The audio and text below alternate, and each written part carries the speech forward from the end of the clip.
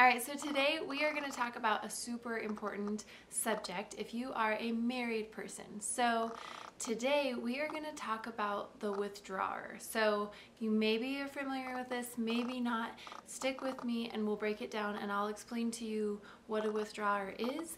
And if you are that person, maybe a few things you could try to do better. And if you are not that person, I really want you to understand that withdrawer that you are married to.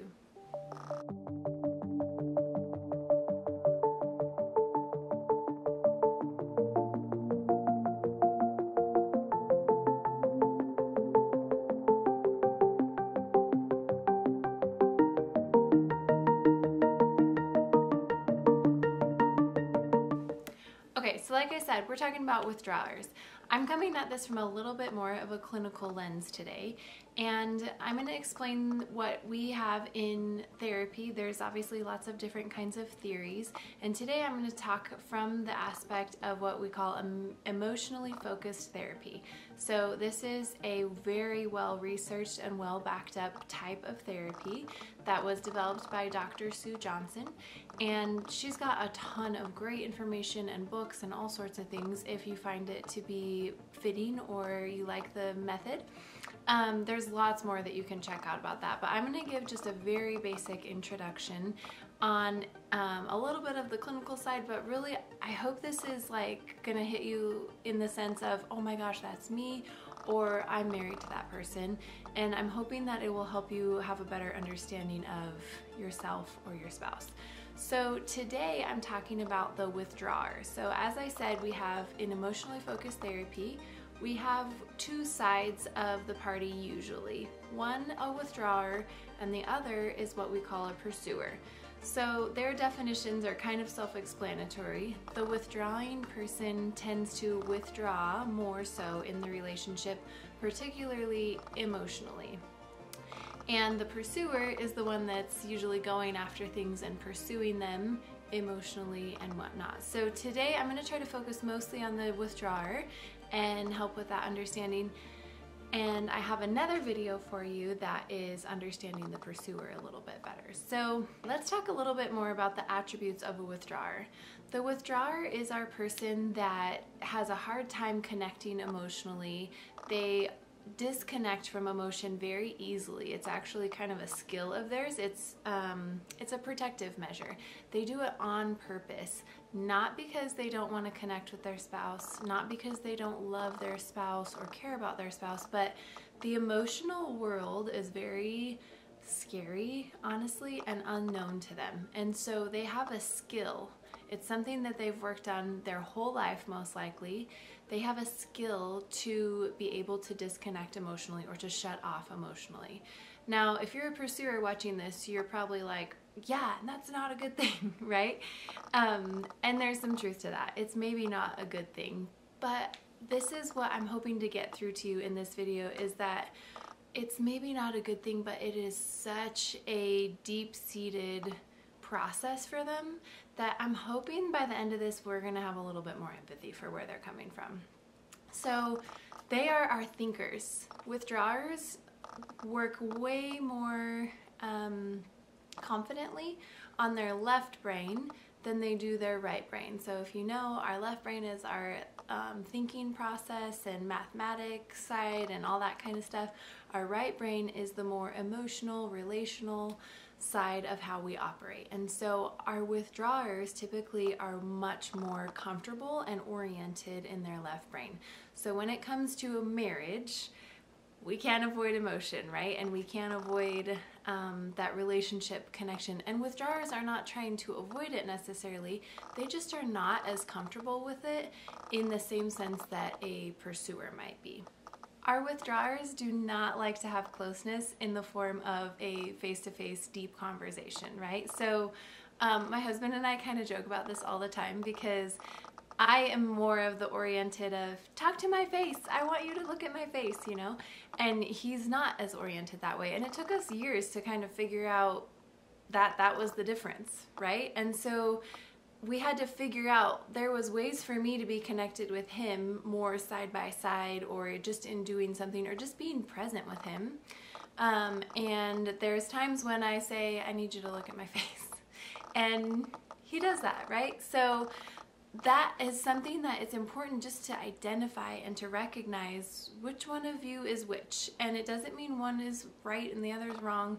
It just means you're wired different. And if you are a pursuer trying to understand your withdrawer, I want you to understand this. An intense face-to-face eye contact conversation feels like a lot to them. It feels like they're in a boardroom of 50 people getting interrogated or something. I don't know. Maybe that's a bad example, but it feels really, really, really intense to them. So give them a break and find other ways to have it maybe not be so intense or be so harsh, because you probably don't even know how much that can feel overwhelming to them, right? So on top of that, you are probably trying to seek some closeness. You're pursuing some connection. You're pursuing some emotional bond through a face-to-face, let me see your eyes type of conversation. And again, it's not that withdrawers don't want to have that closeness. They just need it in a little bit of a different way. They would look for closeness in side-by-side thing, like fishing, paddleboarding, going for a drive and sitting side by side, or like I said, even just being present. Let's say your husband's a farmer and you can hop in the tractor and ride with him. Or let's say your wife is an artist and she's the withdrawer and you can sit with her while she paints in her studio, right? I don't know. I think you have to remember to try to find ways that it will build their energy, so that way when there does need to be a face-to-face conversation that is a little bit harder, they might have a little bit more stamina for it, or they might have a little bit more energy reserve to be able to get through that conversation that is really, truly so hard for them.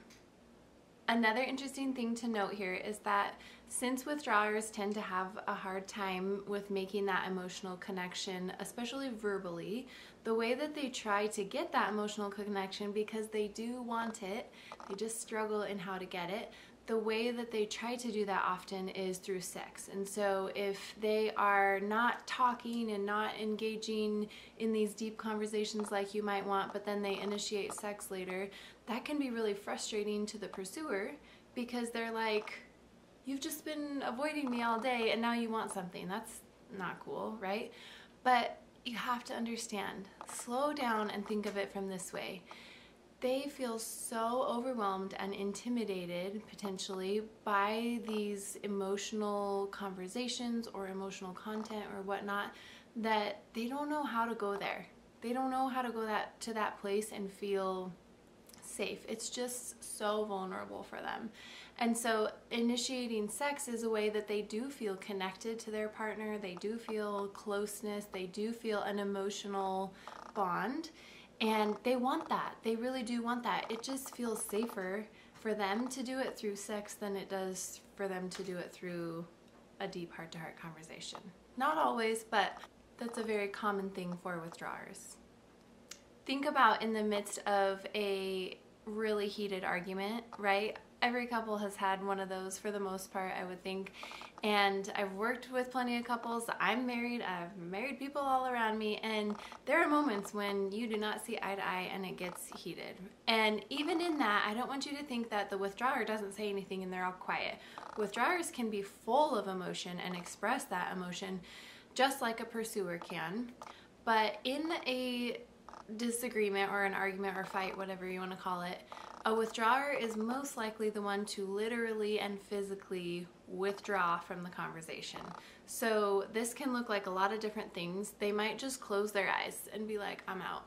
And the pursuer can just keep going and going and going and going, and the withdrawer is like doing their best to not be there. They might physically leave, right? So they might walk out and slam a door and physically withdraw or take themselves out of this conversation because they are done, right? All sorts of things like that. They also might try to withdraw in ending it with their words, saying things that they know might trigger buttons or things like that. And I'm not saying that that's a good thing or that's an excuse. When we get to the pursuer video, you'll see the things that they do that's really not great either. We're not picking sides or placing blame here. what I want you to hear from this, as infuriating as it might be to be the pursuer and be trying so hard to fix this, or being in the place of, I need to be heard, I want you to listen to me, I want to be validated. All of that is so important, and you do need those things. And go watch the pursuer video because we'll talk about that. But this is for the withdrawer. And what I need you to know for the withdrawer is that, is it great marriage advice for them to like run out and slam the door? Absolutely not. But if that is the moment you guys are at, there needs to be a break. Absolutely, there needs to be a break. The best way to handle that break, here's your side note little tip for the day. This should be established before you're in the fight, right? But breaks are a good thing. Breaks are needed at times. I always share with my clients the best way to go about that is to have a mutual respect of, I need a break, but the biggest part of it is, if you need to walk out, you can walk out. But I always tell my clients, even if it's the only thing that you can get out of your mouth at that time because you're so mad, you say to your spouse, I need to leave right now, but I will be back. So they might still be mad that you're leaving, because if the pursuer wants to figure it out, right, they'll stay up all night long trying to figure that out.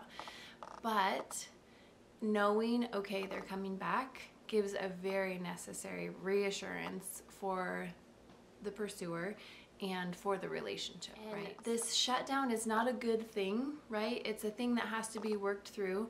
But what the pursuer needs to understand is that they are beyond max capacity at that point.